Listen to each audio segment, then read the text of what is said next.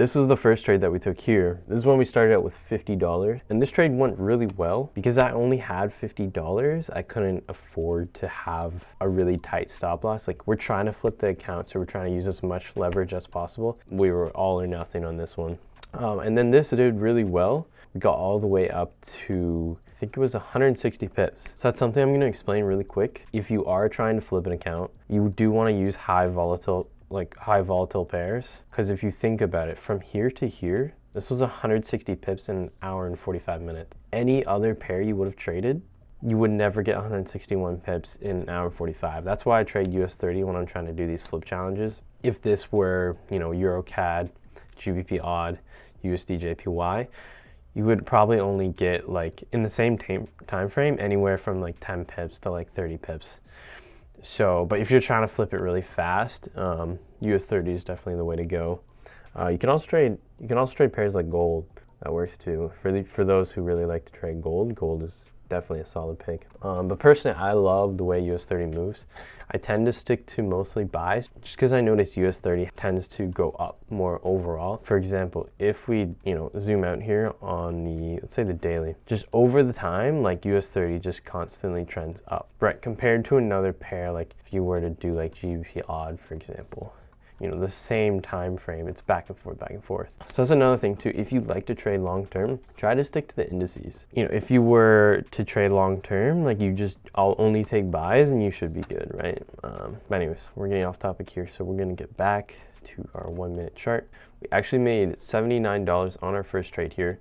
So this is good. We pretty much doubled, or just more than doubled our account on the first trade. So in your first couple trades, when you are trying to flip an account, it's really important to get up to a good amount before you start putting in leverage. Because here, like if I failed this trade, it would have been done. Challenge would have been over and I have to restart. So it's really important to get a good amount of money right away. So that $79 is really good for us. So yeah, here we made $79 on this trade.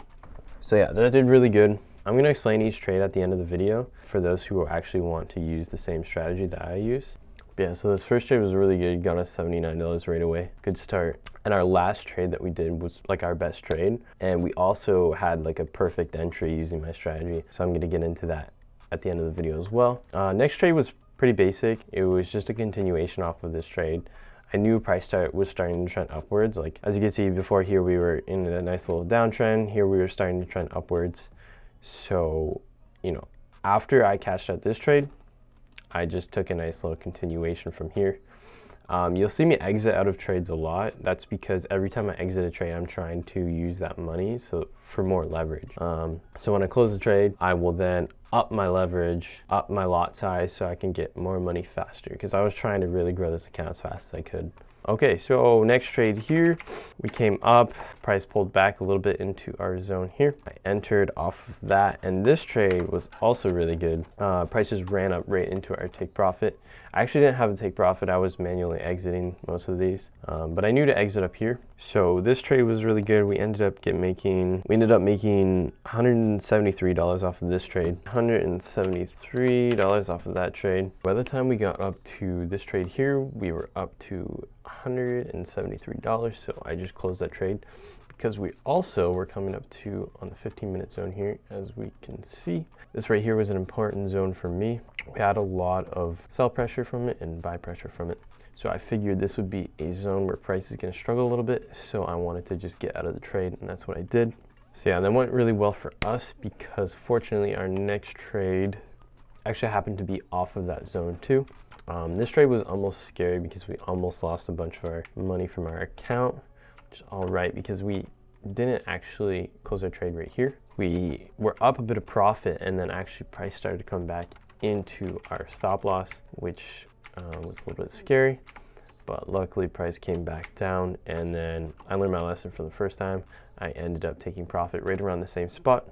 So with that trade, we just made $180 and we got out.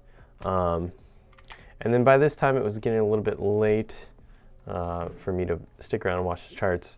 So I decided I was just gonna quit for the day.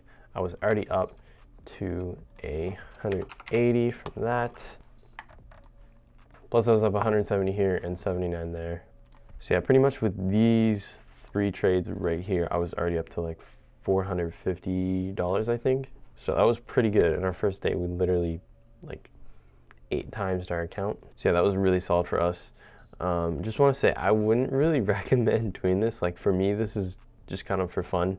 Like at this point, when you're trading like this is pretty much gambling. Like you have to get lucky. You have to make sure you don't lose any trades. Like if I lost one of these trades, I probably would have blown like most of the account at once. And actually, I did do this challenge 4 already, and I got up to like $1,000, and then I blew it all. So I just never ended up making a video about it. So I thought I'd try it again, and this time it went really well.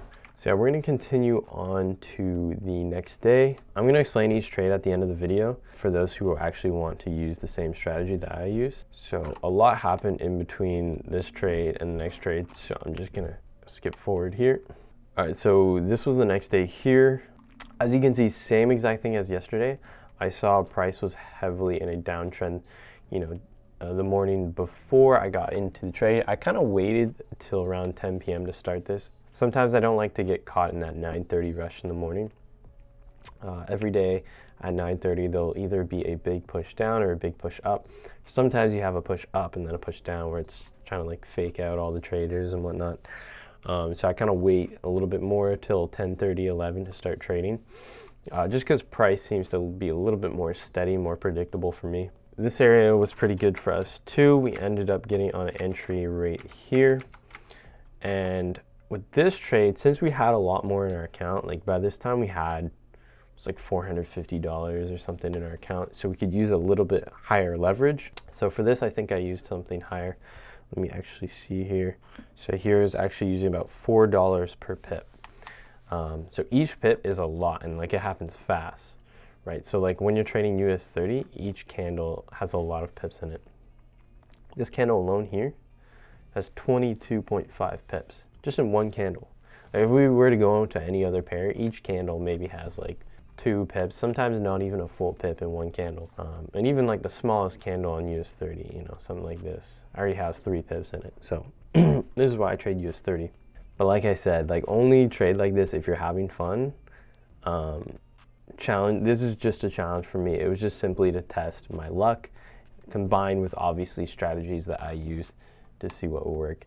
I never actually trade like this. It's strictly just for a challenge, and it was fun. Once again, price just ran straight up into our take profit, and I also never had to take profits at here. I just closed it manually. Here, I think we were up $900. Let me see here. So yeah, we were up $930 on this trade. So yeah, that went really well for us. So that by this point we had a good amount, and I was honestly tempted just to end it right here. But I had to keep going just for you guys. I wanted to challenge myself even further.